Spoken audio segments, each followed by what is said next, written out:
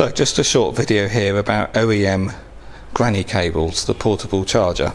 So in this case the Nissan charger, I had one where the fuse holder was missing, and I thought I'd be clever and I thought I'd change the plug rather than trying to source a fuse holder.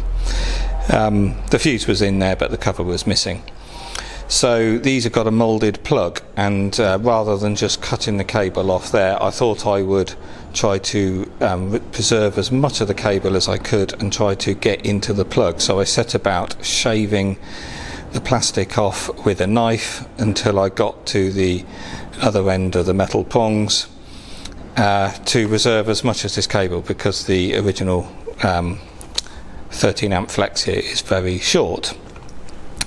However, I then discovered when I got in there that you've got an extra 2 wires. So you've got your normal earth, live and neutral there, you've got some string there which allows the cores to move, which keeps the cable very flexible, but you've got these extra 2 cores, and those were actually a little temperature sensor, I think on the live wire, which was very interesting. So it means this plug is thermally managed or censored, and obviously then if your wiring gets too warm, which you may well know is a bit of a common problem with granny cables, if your wiring's not quite up to it, because these are drawing 10 amp for many hours, possibly 7 to 9 hours on a bigger battery car, then if this temperature sensor senses that your live pin is getting too hot, it's obviously going to shut down, which is great. I didn't realise they had that.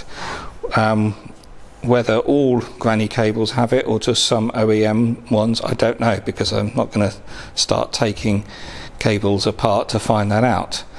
But it's a word of warning, don't try to change the plug, because firstly it was all moulded and it got destroyed. I couldn't preserve that sensor.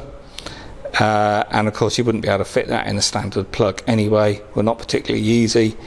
So I've gone and bricked a granny cable here now. Well, of course I could put a plug on it, but it wouldn't have a sensor, so maybe for my own use, but I can't let that go with the vehicle now.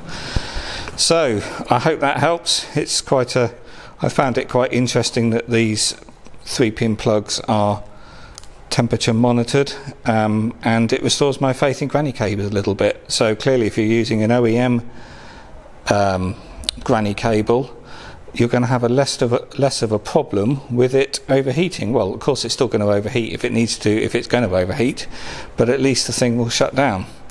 So I hope you found that interesting. Bye.